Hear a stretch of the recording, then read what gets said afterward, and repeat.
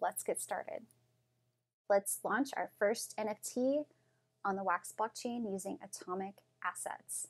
Log into your cloud wallet, and then we're going to go to NFT Creator and start a new collection. So name your collection, give it a display name, and fill out your collection description, and give it an image, not the right image, so there we go.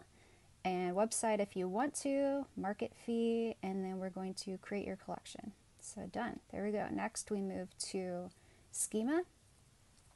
Remember that this cannot be changed once you create it. So these are the attributes to your collection.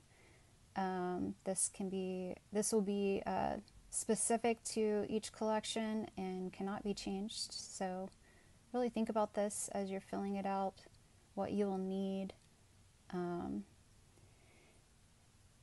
then give it a name. Double check, can't be unchanged, guys. So then we have a new template, so you can repeat this template, and then you want to fill out everything for your template. Again, cannot stress enough, please double check stuff. I know from experience I had to do this twice. I think you should fill out as much info as possible. I think the more info the better.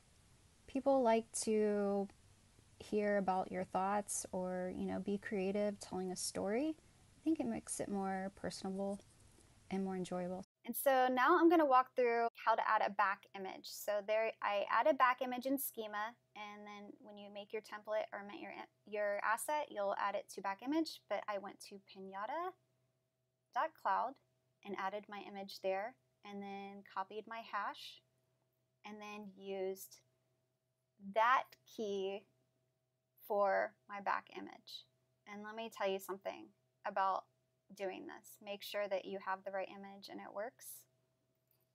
And that's my back of my card. So then I add that down to the back image place. You see it's added there.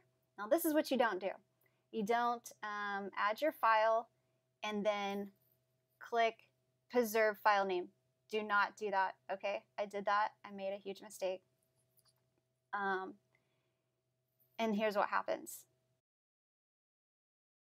AtomicHub can't recognize your image. It just sees a file. It doesn't show the image. How do I know? Because I asked Jona, and Jona was like, yeah, you probably clicked preserve file name. And I was like, yes. Developers know everything. So he helped me out. Here's another thing. This was way too big. Like, there's no way AtomicHub would ever take this asset because the file is way too big. So what do? Pinata, guys. The same place I just showed you. So then give your max supply and create template. Success. So now we have our schema and our template. We can go down, see there's our template. And so now mint new asset. So use your template. There it's all populated. And who is the asset owner? It is me.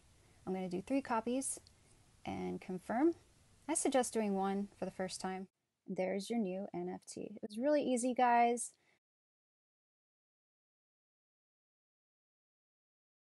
I hope you liked that. I had fun. I learned a lot. I hope you did too.